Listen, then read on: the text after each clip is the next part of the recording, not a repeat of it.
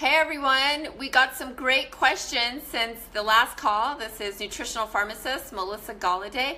I am a registered pharmacist with a passion for nutrition. So I took a small break today, got to spend some time by the pool. It was really, really nice. So one of the things we were talking about earlier on this Facebook Live was what we were all going to be eating on the 4th of July. So I went out and had some yummy food. So I encourage you to go ahead and post below what you ate today, what you did enjoy. So particularly who watching had corn on the cob for 4th of July. So go ahead and post that. And definitely post the city and state that you're located as far as listening to this, this Facebook Live. And we'd love to find out where you're at. Wherever you're at, all over the place, we want to find out where you're at. So yay to that. So again, happy 4th. I'm just going to take a minute to share this podcast.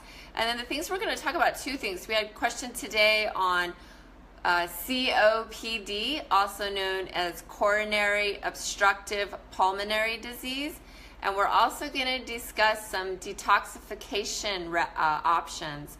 So there are some people out there. I got some requests for detoxification. So really excited about that. So we're going to go ahead. I'm going to share this. And just give me 1 minute to share while we're waiting for some more people to join the room.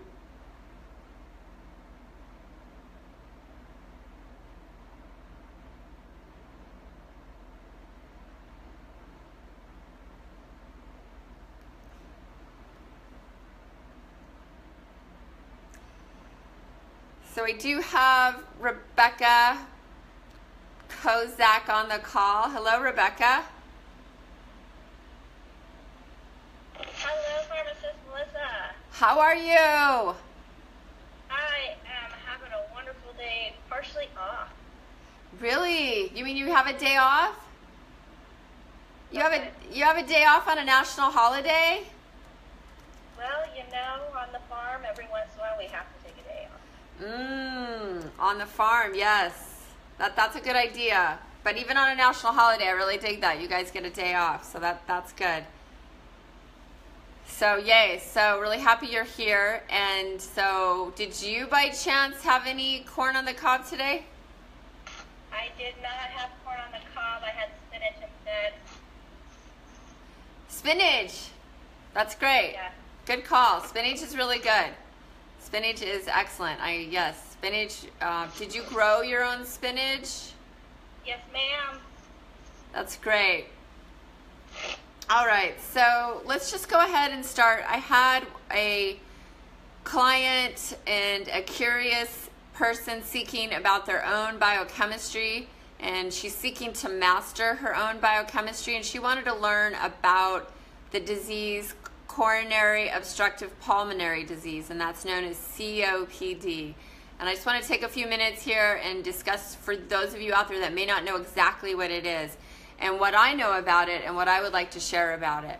So when we think about COPD as a medical practitioner, this is where my mind goes. And the things I think about are the lung itself now cannot expand at the same level it used to. It is now congested. The little sacs that are in there's just so many sacs in your lungs, and they can't open anymore. So your ability to breathe has been dramatically reduced. That's what coronary obstructive pulmonary disease is. That can be caused, it can be exacerbated by a lot of different conditions. I would say definitely bronchitis is one of the more well-known reasons why you might develop COPD. It is something that can continue to stick with you, the inflammation and the phlegm.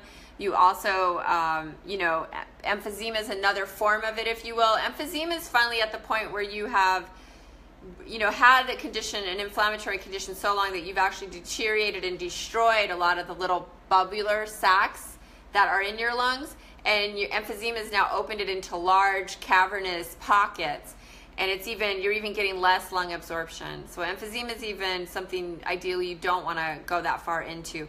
But if that's the case for you, there are things you can do to assist you with that. And one of the big things we want to look at is, what are we eating? Are we eating things that are contributing to the inflammatory cascade, or are we eating things that are assisting us in reducing inflammation? So we want to look at things that are commonly referred to as allergen-free diets. Those are the things you want to look at. There are a lot of allergens out there now, yet number one is gluten, and gluten can be found in wheat, barley, rye, spelt, and you want to avoid those grains. And one of the things I'll tell people a lot, I'm amazed at how just that alone will be a game changer for them. Yet there could be a lot of other things that you're allergic to that you don't know about. So keeping a food diary, starting to pay really close attention to what you're eating. So if you eat something and within a few minutes you're getting a headache, or you're getting maybe some sort of bloating, or maybe later in the night you realize, oh wow, I have some bloating, flatulence, gas, constipation, diarrhea. These are all warning flags of your system saying, pay attention to me, I didn't like what you did, please modify what's going on. So when you're looking at, again, inflammatory conditions such as COPD, which is what we're talking about today, you definitely want to take a look at what you're eating and how you feel after you eat. Another hint is brain fog. If you eat something and you feel woozy or not as clear, you can't think as clear, that's another hint that might be something you might want to get out of your diet. So usually if it's on the fly and I just want to help somebody quickly, I'll say please go gluten-free, and then I might also encourage them to give up lactose, which is a protein found in milk products that also can cause a lot of allergic reactions. So those are the two things that you would want to look at right off the bat. And the reason is that's going to reduce the immune response, and the damage that's in the lungs, all that mucus that is being produced to protect and rebuild your lungs, are now going to have the time to do their job and also kind of get cleared out. Your body's going to have the enzymes, the increased capacity to stop having to deal with the food allergens you're eating, and your body's now going to be able to direct its attention to healing you, to repairing and healing what's going on inside of your body. So again, the lady that had the questions, we had like I said, somebody reach out to us about COPD. Any additional questions, you definitely can PM me directly, nutritional pharmacist or Melissa Galladay, and I'd be happy to continue pursuing this for you, because I know your quality of life can be restored, and that's what I want you to focus on. My mission here is to help you, to teach you the tools so you can master your own biochemistry, and with this knowledge you will go out from here armed with more information, and you'll be able to make better choices out there in the real world. And the real world does not have your best interests at heart. The fast food industry, the big pharma industry, the large corporations that are out there, they don't have, the farming industry, they do not have a vested interest in you at all. They have a vested interest in the bottom line, and their goal is to make a profit. And regrettably, they're not very focused on your health and welfare as an individual person. So it's up to you to take the things that I share and the various other team members that I work with and industry leaders. It's up for you to reach out to these people, connect with them, learn things, and go out there and, continue being an educated, knowledgeable master of your own biochemistry. So that's very exciting. So it is the 4th of July. I know a lot of you have been probably eating and drinking and making merry, and it's definitely a making merry day. And again, I'm very, very happy to be here on the 4th with all of you, 2017. I know this is a year all of us will remember in some way, shape, or form. So for anyone that hits this video, and let's say it's July 5th, and you're feeling bloated, maybe you have a skin rash, you're like, whoa, what did I just do? There's really quick things you can do to help right your body chemistry, and I just love to throw these out. One of my personal favorites, if I wake up in the morning and I'm feeling kind of sluggish and tired, I definitely like to have digestive enzymes first thing in the morning on an empty stomach. And the reason that is they go into the bloodstream and they immediately start eating any inflammation that I have in my blood. And they'll also land in my joints, they'll eat up inflammation in the joints, and they'll just kind of clear out. It's a way to keep that blood clean and clean up the blood. So that's something so for tomorrow morning, July 5th, you're not feeling too hot, that's an option. Another great thing to do is just grab a nice big glass of water. That's the first thing you want to do in the morning. You want to have a nice big glass of water, and also maybe put a little lemon in it.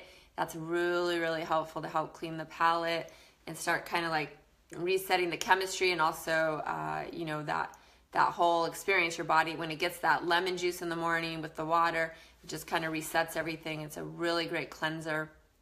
And I would recommend you do that tomorrow, post-celebration, July 4th, 2017. You'll find that very helpful. The second topic we're going to discuss today is detoxification. So I'm really excited to talk to you about that. And there's just a few things I want to say about detoxification. First off, your body is doing it on a moment-by-moment basis. Your body is consistently doing that job. And when we talk about it as, you know, in this capacity, what we're really talking about is upping the opportunity for your body to do that. So what can we do to accelerate your body's ability to detoxify? There's a lot of things we can do. Number one, of course, is limiting the amount of foods that we're eating and making sure that the foods that we're eating are nutrient dense. So we want to try to eat maybe only 8 hours a day, because the rest of the time our body can rest and regenerate. So again, limiting the amount of food you eat, and they can be heavy calories. Don't worry about it. Heavy, dense fat foods are fine if you're not ill. If you're ill, that's another topic, but I definitely I can weave back into that. But the number one thing if you're thinking about, hey, I want to detoxify, I know something's going on, you want to think about starting to do that, saying, okay, I'm going to commit to eating these 8 hours and then the rest of the time fasting. Or one of the quickest things you can do to detoxify is your own personal fast or cleanse. And when I say fast, I mean no solid foods at all.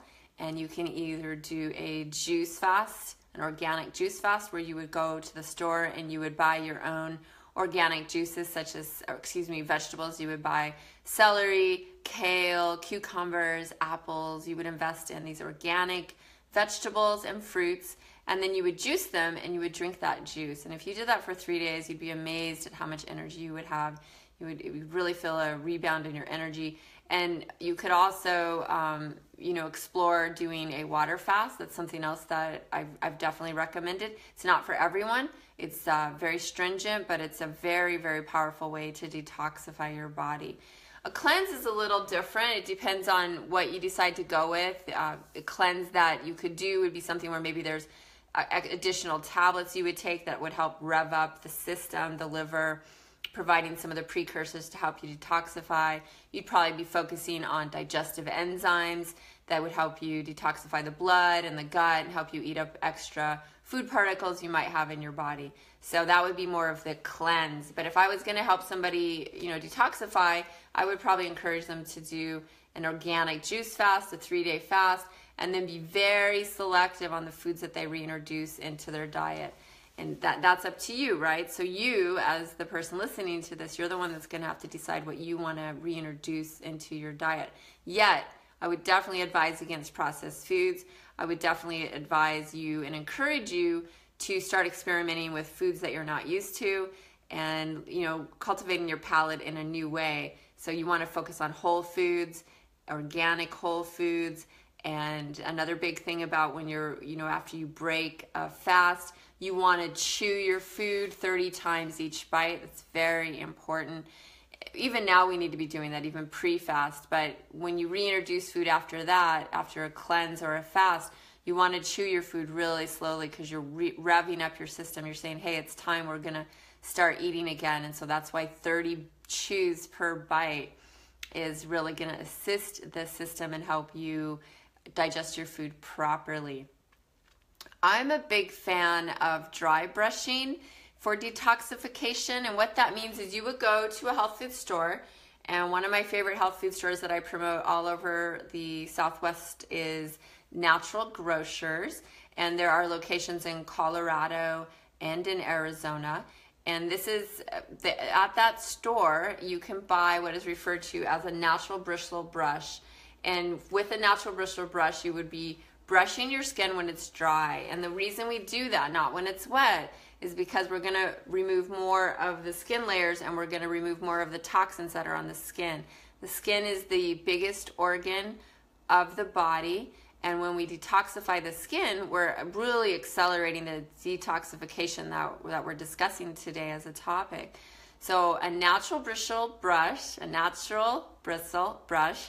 you would always brush towards your liver. And just so you guys know, Your liver is located right below your right lung, and it sits over the stomach area and the intestines. It's right below the diaphragm of the right lung.